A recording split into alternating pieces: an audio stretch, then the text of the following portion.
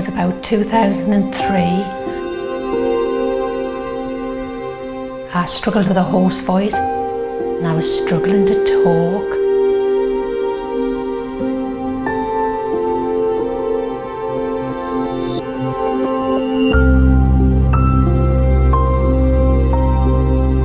When I saw the surgeon, he listened to my voice.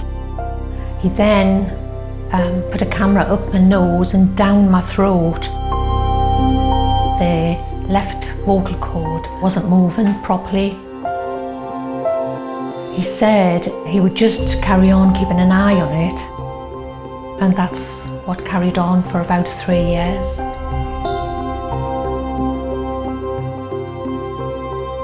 After about 3 years, he sent me for an ultrasound scan, which they counted nodules on the left-hand side of the thyroid gland. From there, it was just a case of carrying on, keeping an eye on things. They looked like perfectly harmless nodules. I was then referred to a professor of speech, and then she suggested that really the thyroid should be taken out. At first I had just the one half of the thyroid removed.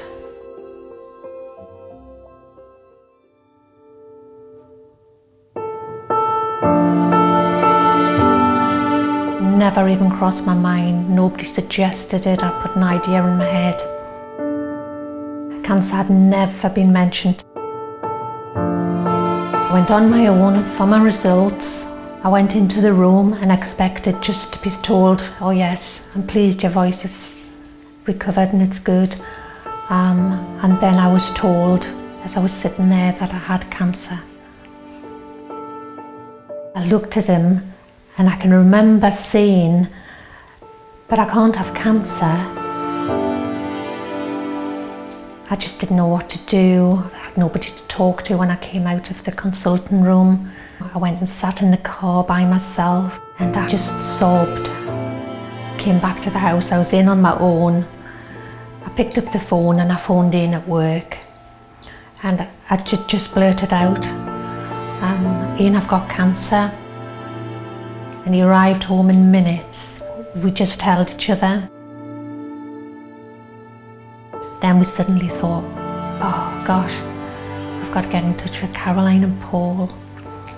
My son and my daughter must know first before we say anything else.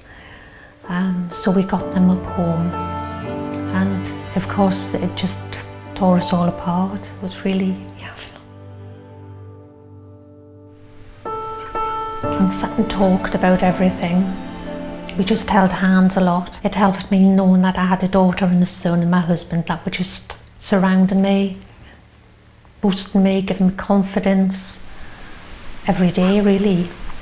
So the next step was to go and get the other part of my thyroid gland taken out. Went back and got the results from that, and we were really happy that that had came back all clear. It hadn't spread to the other side. After that, it was going to the Freeman Hospital to see the cancer care team and set me on the road for my first radioactive iodine treatment.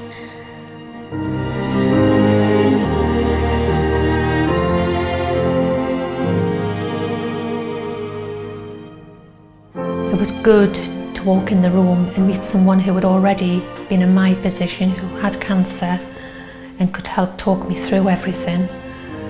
She became a great friend, a great help, and all the way right through. The preparation for the radioactive iodine treatment was I had to stop taking my thyroxine tablets, which was just dreadful. It made me feel awful. I just wanted to sit and cry all the time. And then I started on a special diet, low iodine diet. The diet wasn't too bad, but the fact that I didn't have my thyroxine to back me up was really hard going. I went in for radioactive iodine treatment and I was in a room by myself. I was very, very lonely, and I was very down, quite depressed. People tried to cheer me up, brought me magazines and had to talk to my family as they came and just stood at the door.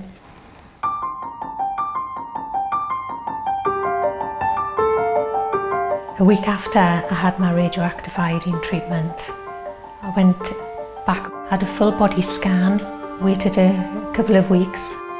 There was a round circle about the size of an orange, a large orange, on my head, where the hair just fell out and it was completely bald. Didn't know what it was, probably just the stress and the strain of being told you've got cancer.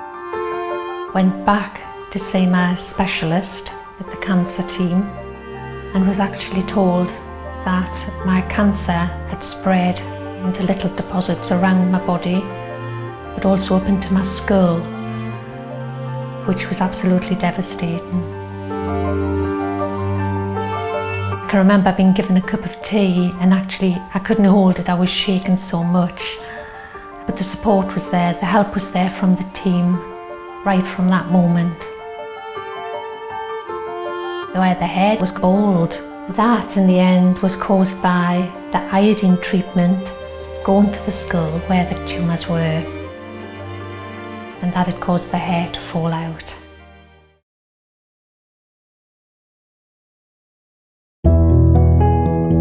I found out my daughter was going to have a baby.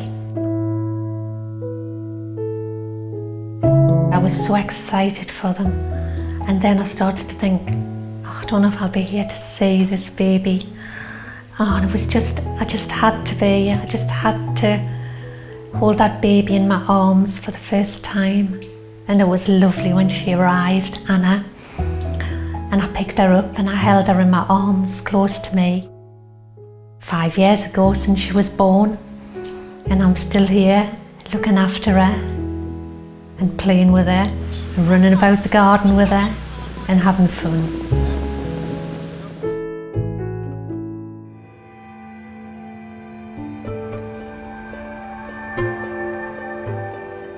It was a funny feeling that I felt the day I was taken into hospital to have the operation, because I knew my family were holding back. You know, I was getting lots of cuddles and, you know, good looks and texts from friends. And I just wanted to get into hospital to get it done. The way I felt was I just wanted to get it cut out. That thing shouldn't be there and I wanted to get rid of it. The surgeon went through what would happen. Part of the skull would be removed. A piece of artificial skull would go back in its place. The tumour would come out. And once I went to sleep, I wouldn't know anything else till I woke up again. So, of course, I was quite happy. I was just so desperate to get rid of this.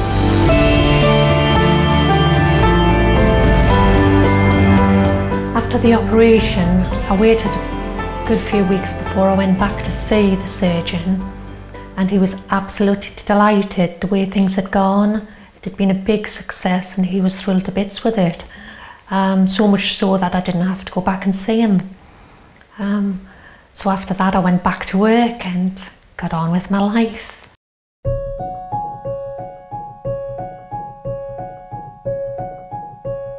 I was a nursery nurse that looked after children for about 15 years. It was a way of life and I loved it. I was excited to get back, to think, wow, I've beaten this, I've done it at long last. I went back to the cancer care team and it was put to me that the way forward would be possibly more radioactive iodine treatment carrying on in the future. My full body scans revealed that there were deposits throughout my body, my spine, my shoulder, my lungs. Didn't have any symptoms. Just came as a complete surprise. The deposits in my body were just going to be treated with radioactive iodine treatment. That was the best way forward. Every time I had the radioactive iodine treatment, the uptake was great. I was having a good uptake from it, but it just wasn't quite getting rid of it. I was taking the dog for a walk one day down the woods, and I just felt as though she was pulling on my left arm. My left shoulder was really sore. I was getting some tremendous pains, and I thought, oh, that just doesn't seem right. When I went back to the cancer clinic, I explained what was happening, and he had another look at the x-rays and saw the deposit there was quite angry. So he would arrange for me to have some radiotherapy treatment on my shoulder, which would help with the pain. Because I was back at work, and obviously I was picking children up constantly, babies, to cuddle them, nurture them and look after them, the arm started to give again, and it was just literally putting pressure on it every day with the lifting. So the time came that I was just in so much pain. I said, I've just got to stop this, I've got to give up work, I can't do it anymore. And that was what I decided on, that's what happened.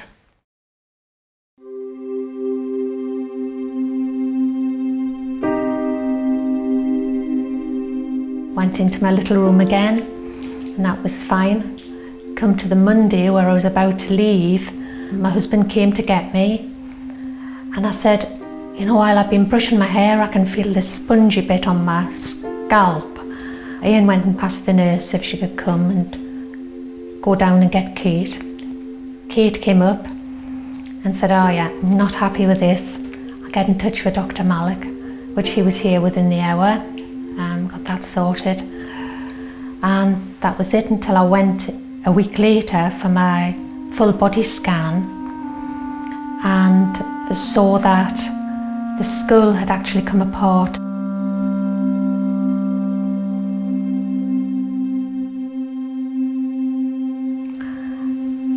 It was wrenching. It was really, I was just destroyed by it. I just thought all that was gone, and you know, things were improving if anything. But then no, I thought, right, done it before, we can do all this again.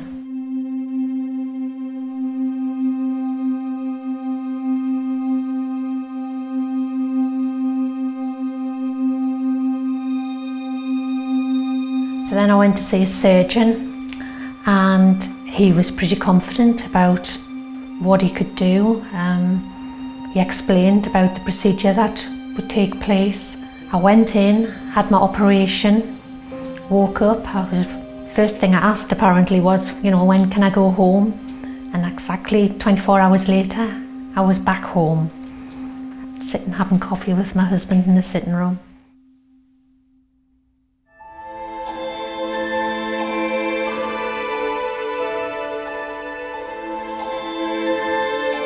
I'd walked out of Dr. Malik's clinic and said to Kate, I just can't cope with this. I can't stand the pain.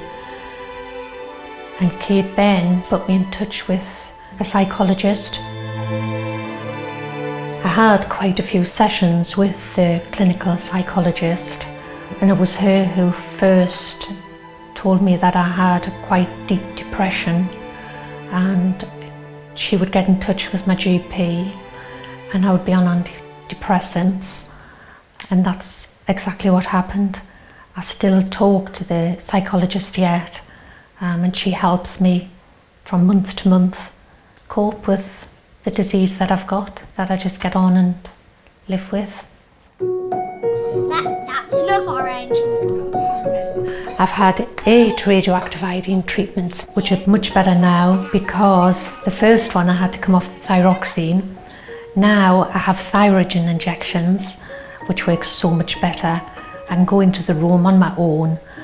I feel much better, cope with life better, just get on with my hobbies and reading while I'm in the room. How many colours are you going to have? Look even nice. Now seeing the team every 3 months, keeping a check on me, suggested that I go in for more radioactive iodine, which I do, get that done. And a week later I have my body scan, and then at the clinic it's put to me that although the deposits have taken up little bits in my body, in my head, which is the main bit, there's been no uptake at all.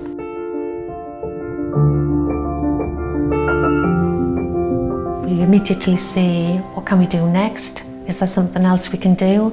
Dr. Malik put to me straight away that there is another tablet.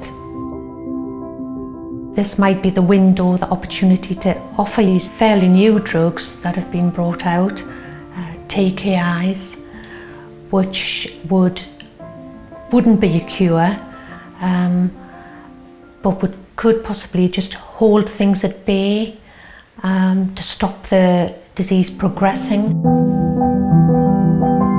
Dr. Malik explained all the side effects, took me through it in great detail. Before I left the clinic that day, he gave me a package to read with lots of information in, all the side effects of the treatment, how the tablets would be taken. I had to go away and sit and read that. Got myself all prepared for when I went back to clinic next time. And we sat and discussed it again, and I said I was prepared for it. I looked at the side effects and it wasn't a great concern. I wasn't all that bothered about, some of the side effects that were mentioned, because it was a treatment for my cancer. This was a bit of a relief to me, because being told that the radioiodine hadn't worked in my head anymore, to know that there was another drug available to me, obviously it was a great relief. When I picked the tablets up from the pharmacy at the hospital, I got the tablets and I thought, oh gosh, I can just get on with my life and enjoy my family, spend a bit more time with Anna, and this was what I needed. Started the tablets slowly, gradually increasing. At the beginning I had diarrhea for the first day. Right, I'll just take one tablet the next day then, which I did. I had no more symptoms at all. 2.5 weeks into it, where I felt my skin was dry and quite red and blotchy, and then my scalp started to get a bit itchy and stingy, and that was it. I thought, right, if this is it, this is going good. I went back to the clinic, talked to Kate and Dr. Peros about my skin reaction, and I was offered a prescription. But that would help my skin straight away, given some advice on my scalp. So that was good. It's quite good now, although you can feel a little bit of dryness. The harshness has gone off it. The first few weeks, my GP surgery wanted to see me every week. I was having blood pressure taken and bloods done. 7 weeks in, I went into my doctor's surgery, had my bloods taken. They immediately got back in touch with me to go back in and have more bloods taken, which I did. And the same day, my doctor phoned me to say, now your white blood cells are very low. Would I get in touch with your cancer team, or would you like to do it? So, knowing the number and knowing I can get in touch with them straight away myself at any time, I just phoned my nurse and give her all the details, and they got in touch with my doctor's surgery, faxed the results through to them, and Dr. Malik looked at them and has now suggested that I just take probably a 2-week break from the tablets, just to give my system a rest and give the white blood cells a chance to build up again.